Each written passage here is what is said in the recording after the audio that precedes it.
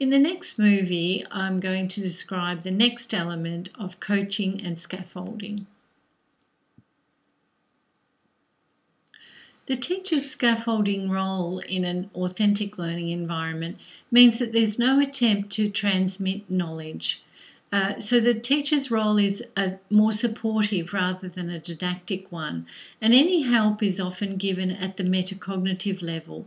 So rather than giving the answer if a student asks you a question, you perhaps answer with another question to guide them in a more scaffolded way rather than providing information directly to them.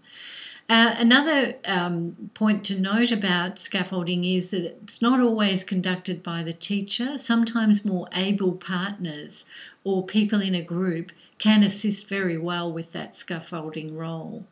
An example I've got here is tracking changes for any writing that students do at university, but it can also be used at a very basic level with much younger students. For instance, here's a writing example from a Year 1 student.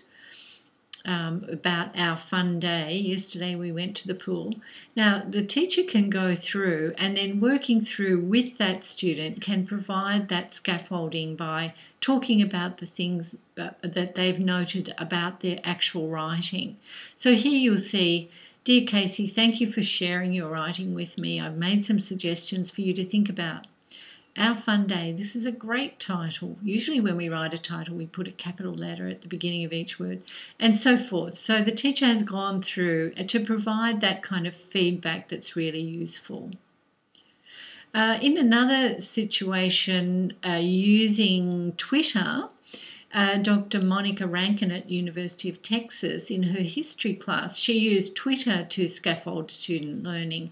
And she found that students would often be quite willing to be involved with asking questions through Twitter and requesting help than they would by actually putting their hand up in the class. Does your learning environment allow for coaching and scaffolding? Some questions for you to ask. Is the teacher's role more supportive than didactic? Are more knowledgeable students able to assist with coaching because of the way the classroom context is organised? And is a teacher, guide or helper available to provide contextualised support? In the next movie, I describe the last element of authentic learning, authentic assessment.